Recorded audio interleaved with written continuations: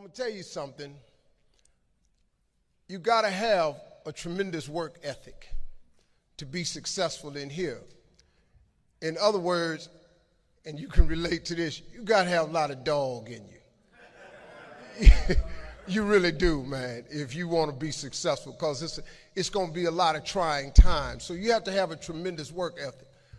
But you got to have faith. Faith without works is dead.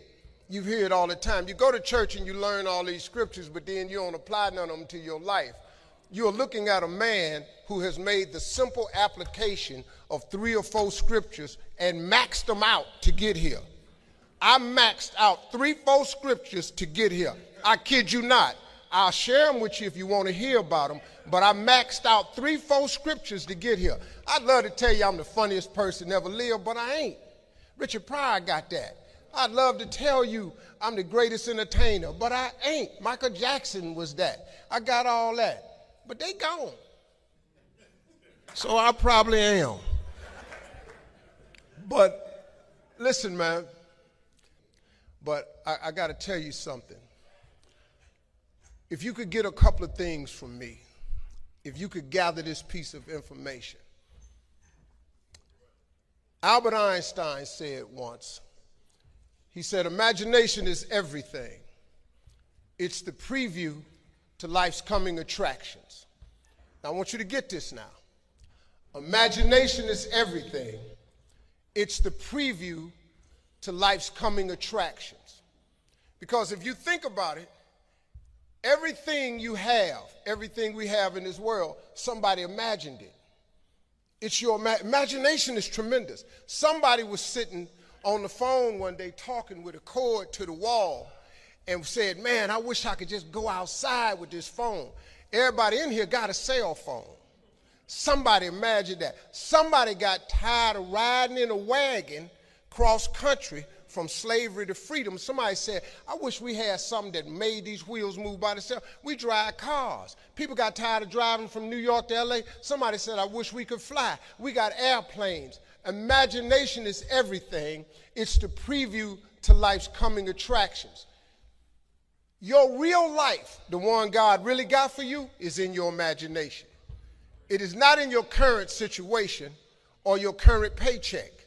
And if you've been living like that, you have then restricted yourself to a commonality that is really not yours. Because what really God got for you is really in your imagination. Now, since there's a lot of church folk in here, let me tie that to a scripture, because this is when you really start affecting black folk.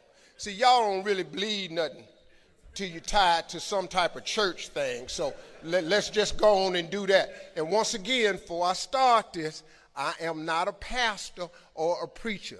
So there is a scripture that Albert Einstein took this quote from. It's like the book The Secret. The Secret is one of the top-selling motivational books ever. But if you read the book The Secret, it's all biblical. Everything comes from the Bible. You really don't need self-help books. You don't need The Magic of Thinking Big, The Power of Positive Thinking, How to Win Friends and Influence People, Think and Grow Rich, The Winner's Circle. I've read them all. All of that information is in Proverbs, all of it. But let me give you this scripture. You've all heard this, right? Faith is the substance of things hoped for and the evidence of things not seen.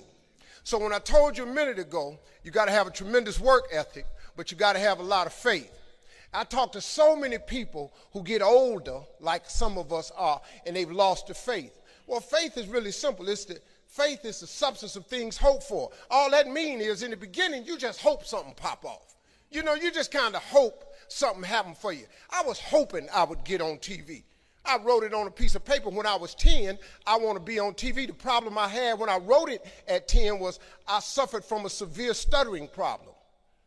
I could not talk outside of my house. So can you imagine when I wrote on a piece of paper, I want to be on TV and turned that in? The first thing the little boy next to me asked me, he 10, well, how long is your TV show going to be? Because you're going to be on TV all day. But when I wrote it on the paper, it wasn't factual. I was just hoping. You just got to start with the hope. Faith is the substance of things that you hope for. You just hope something, Joe. Then what happened is through grace and favor, he give you a couple of them things you hope for, and then you're supposed to start believing then. Because now it turns into faith. But if you take this scripture, faith is the substance of things hoped for and the evidence of things not seen. What is the evidence of things not seen? I just told it to you. Albert Einstein said, imagination is everything. It's the preview to life's coming attraction. But guess what? Your imagination really is. It's the evidence of things not seen. Because your imagination, you know why it's the evidence of things not seen? Because you're the only one can see it. Your imagination is actually God showing you a preview of a coming attraction that he has for you. The moment you don't believe in your imagination, you negate what he got for you. Your imagination is the preview to life's coming attraction. It is the evidence of things not seen, because can't nobody see it with you. Your problem is you keep telling your imagination to the wrong people. See, if you want to kill a big dream, tell it to a small-minded person. It's dead. How many times, man, have you had a tremendous idea, something you thought was the one, and you went and told it to your loved ones and your so-called friends, and they shot it down? I mean, you was convinced that it was just, oh man, I just came to you. And you told it to them and they shot it down. And you thought since they was your loved ones and their friends and they got your best interests at heart, you believed them. You was wrong. You let them talk you out of what God got for you. Some of y'all still sitting here with the ambition of opening a business one day, but you scared to go start the business because you got a job and you got bills. Rich people got bills. Everybody got bills. Hell, I got bills. Everybody owes somebody something. I got something with the bank right now. You're going to let the fact that you got some bills stop you from opening the business, the thing that God done put in your imagination? So you're going to squash that because you got bills. Everybody got bills. Your real life is in your imagination. Can you grab what I'm telling you? So I don't know what you thought I was going to say to you. I'm just a real dude. I don't even have the education you all have.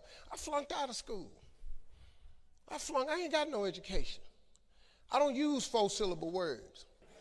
The only 4-syllable word I know is my bank account. That's it. What I'm sharing with you is stuff that everybody can apply today. If you're sitting in here thinking that you're too old to listen to what Steve Harvey, hell, I'm 60. I'm 60 years old. I know.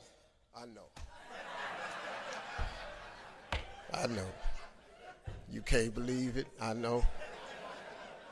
He's so fly. I know. But I'm 60. But I still rely on my imagination. See, if you think you're too old to make it, let me give you a prime example. Colonel Sanders. Colonel Sanders has been frying chicken his whole life. He was telling everybody he had the best chicken in the world. Ain't nobody believe him. They turned him down everywhere. Colonel Sanders didn't get a franchise till he was in his 60s. Kentucky Fried Chicken sell more chicken than anybody in the world today. So if you're sitting there thinking because you got a little gray on you, you too late, as long as God waking you up in the morning, that's the sign that he ain't through with you. So what you tripping for? You sitting up in here like God can't do nothing for you because you 60. Man, you know what I'm asking God for right now? And I'm 60. If you could see my vision board, you would be blown away. Because I got enough right now. I really know. But I ain't in the need business. I'm in the want business.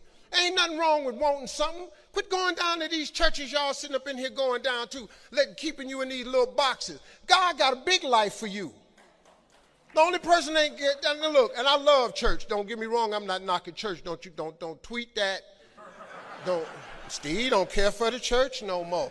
I didn't say that. But don't go down there, memorize all these scriptures, and then don't apply none of them to your life. That's what I'm talking about. Quit going down there just to go, and just get a couple of scriptures and apply them to you. Let me give you one that's real simple. See, these principles of success, they've taken all of these scriptures and they putting them in books, and they call them, Think and Grow Rich by Napoleon Hill, The Magic of Thinking Big by David Schwartz. But everything in there is a scripture. They just reworded it because people don't know how to read the Bible. Like, I can't really read the King James Version. I can't. 4 verses of that, I go to sleep. Because hence, furthermore, whatsoever, whosoever, who is you talking about? I need a name, dog, not whomsoever, because I'm thrown off. I didn't do good with reading and comprehension in school. The smallest scripture I ever read changed my life. The scripture is real simple.